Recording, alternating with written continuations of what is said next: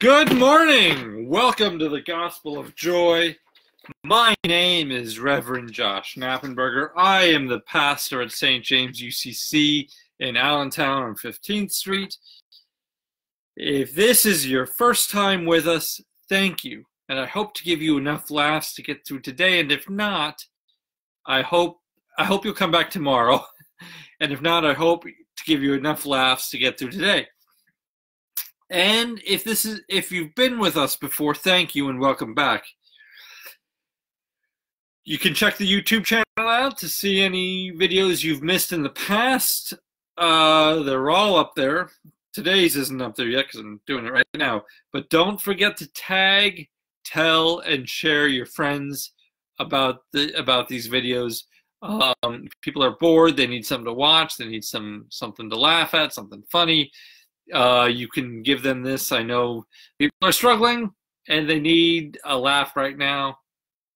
Just send them this video and they can laugh and have a good time and have joy and laughter. And joy and laughter does very little good if nobody hears it.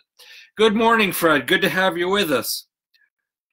Also, in front of St. James UCC on 15th Street, there is a book box ministry for the community. It might be empty. There might be some there. I don't know. I haven't been by to check it in a while. But if you just need an outing, you can go check it out. All right, my buddies. My first buddy today, I had a little trouble with him holding his weapons, but that's okay. Let's see. Put the sword there, and he has at least one of them. All right. This is another dinosaur transformer.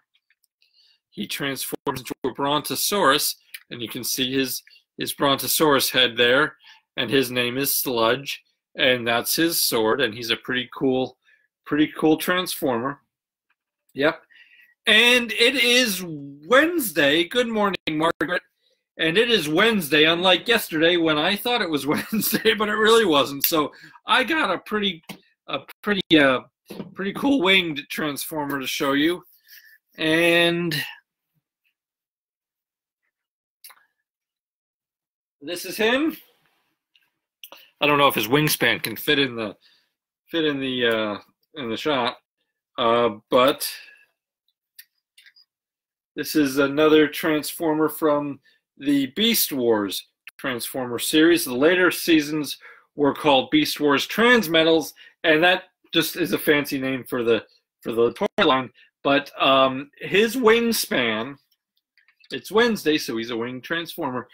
His wingspan is about 2 feet from the longest point, which is here, and here, and the wings can fold up. But I had them out to show you how impressive they would be. He transforms into a dragon, a fire-breathing dragon, by the way, and these come out and a sword. So his wings are dangerous. He's got a tail in the back here.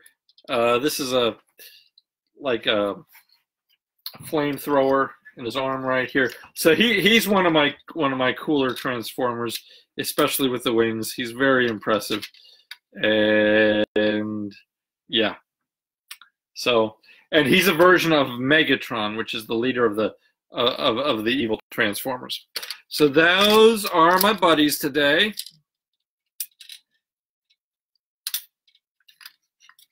And I spend a lot of time talking about him because I think he's really cool. Those are my buddies today. I'll set him right there because there's really no room for him anywhere else. Okay. Oh, good morning, Joni. I hope everyone's safe and healthy too. Happy Wednesday to you too, Tammy. And good morning, Carl. It's great to have you all with us. Now, I'll be honest. When I was a little excited when the stay-at-home order began. I like being indoors. I like being around my material items, the things I can't take to heaven with me. I figure I may as well enjoy them for as much time as I can down here. You know, I can't take them to heaven with me, but I accumulate them anyway, as we all do. And You all know what I'm talking about. I just showed you two of them. Although I was perfectly happy working from home, staying at home, etc., I'm starting to miss some of the simpler things, like taking my daughter to hang out with her cousins, going to the local comic shop on Wednesday to connect with my friends there and visiting other friends in their homes and having them come over to my house. But I think what I miss most is being able to get a haircut. It is one of the simplest things that I can't do right now. Now, my hair has gone through some transformations in its time. When I was in high school, I was lazy. My hair grew so long it covered my eyes, and I would do the whole head shake thing to get it out of my eyes so that I could see. And my dad, partially joking, said he was afraid I was going to break my neck trying to get my hair out of my eyes. And then I joined the Army, and that was the end of that. My hair was out of my face for a good 13 straight years. Then I left the Army, and in defiance, I let my hair grow out again within reason. A few years ago, I decided that the Army cut was more who I am, and now I feel like my hair is getting too long. Even though there's still not much there, it's still getting too long. Yeah, Fred, I'm right there with you. Speaking of hair, this is an aside. I'm going to tell you this story really quick. My best friend, Eric Kukarik. I was in the Army and he was in college. And while my hair was short for being in the Army, he grew his out so long that it was past his shoulders a bit. We all have our phases. Nevertheless, in this world, we get into comfortable routines, and that's okay. We have to remember that sometimes God comes in and says, no, we're going to change this routine. I think of Jesus praying in Gethsemane. He wasn't asking for a haircut, but he did say, let this cup pass from me. I like the way things are. The movement is doing great. More people are joining. I just did this great thing with the disciples where I likened my body and my blood to bread and wine. They loved it.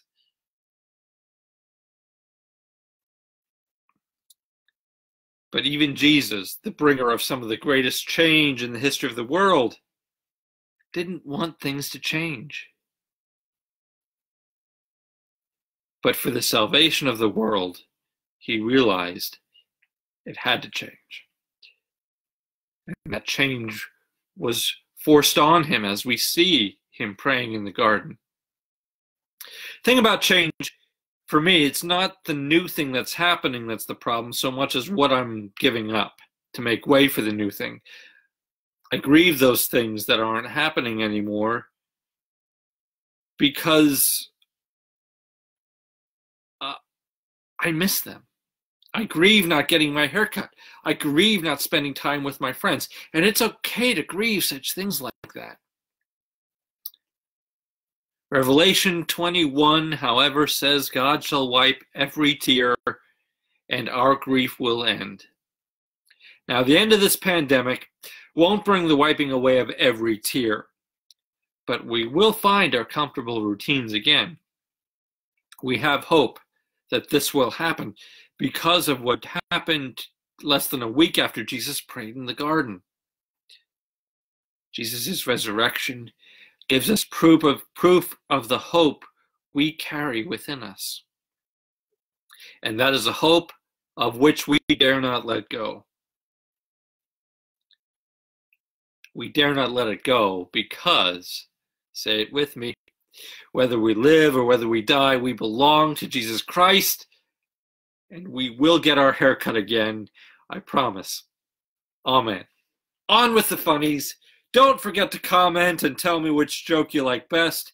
Get some conversation going. Good morning, Wendy. And yes, Eric, I remember the picture of you with the two dogs.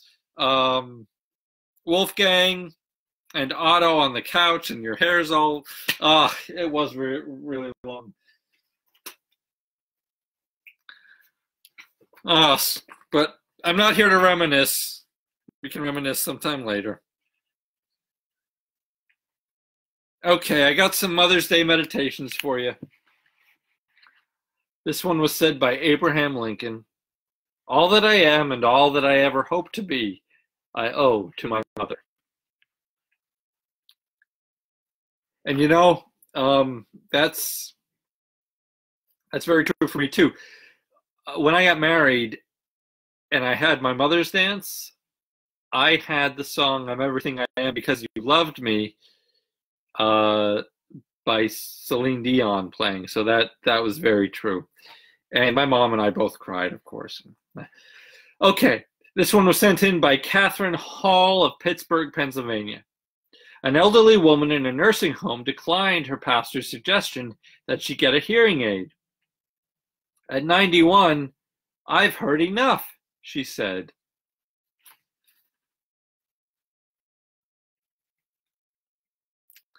I can just imagine.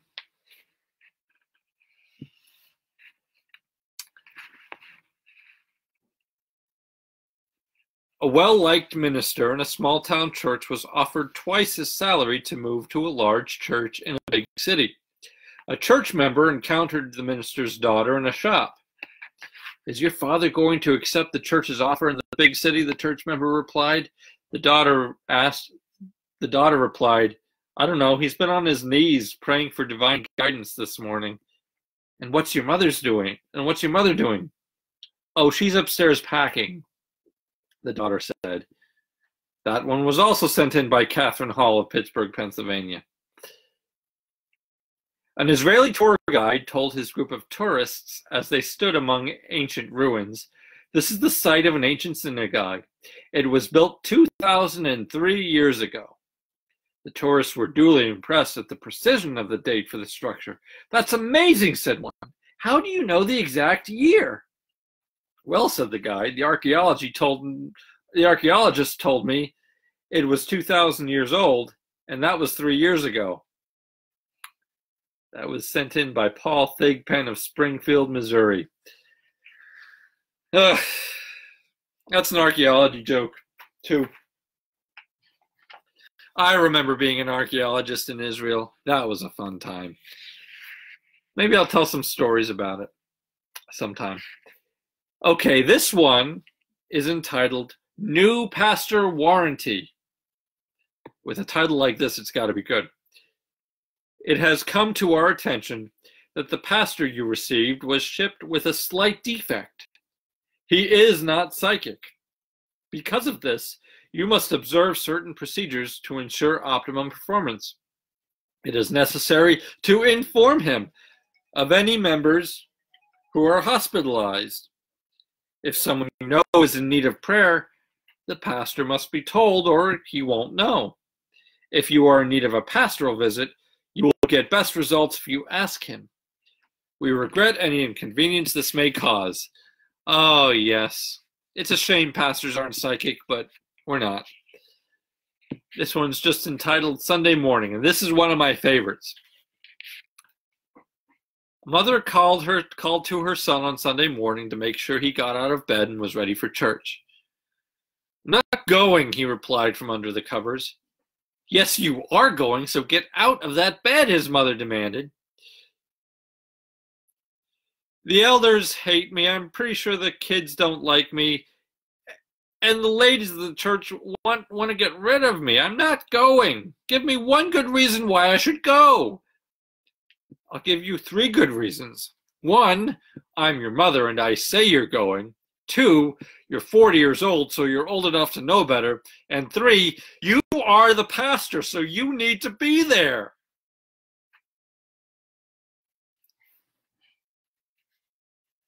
It's a Mother's Day joke, too.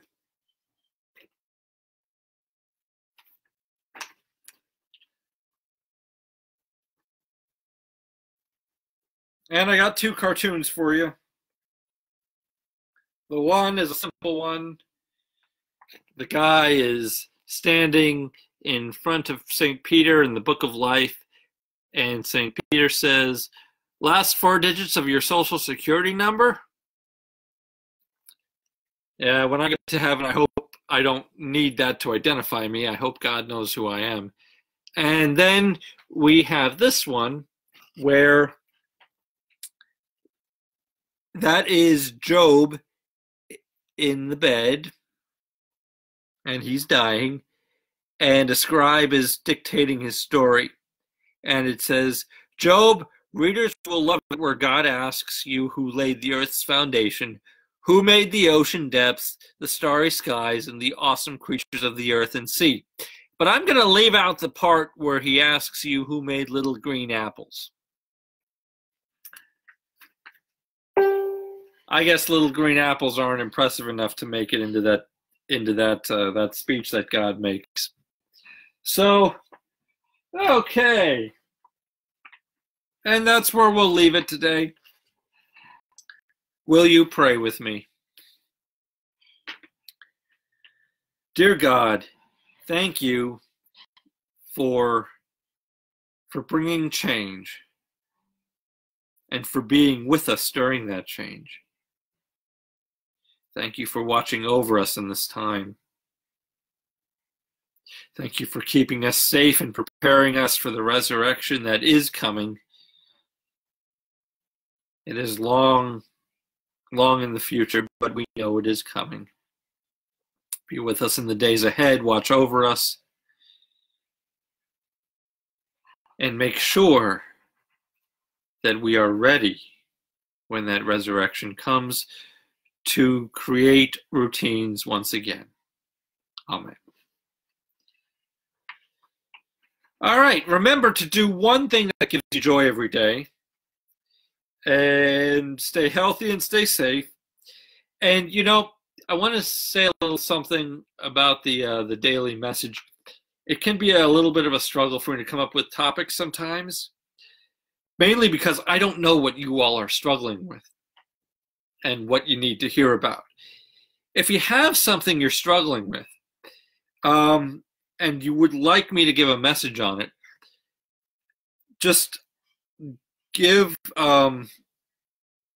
private message me or leave a message in the comments, and I'll do what I can to address it.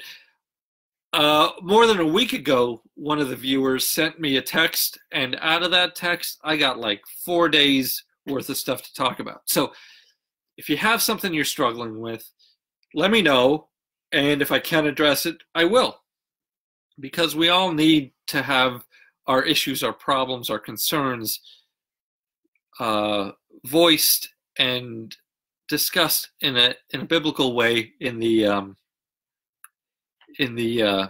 context of hope. And yeah, so as you all know, I am here at 10:30 every day, just during the stay-at-home order. And don't forget to give what you can when you can to your churches. Your pastors are still working. Your buildings are still in need of maintenance. And in many ways, if you don't give, in many situations, if you don't give, you may not have a church to return to when all this is over.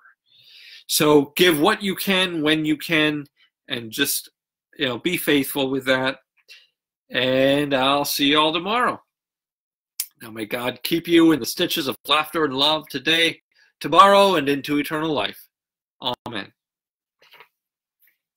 God bless.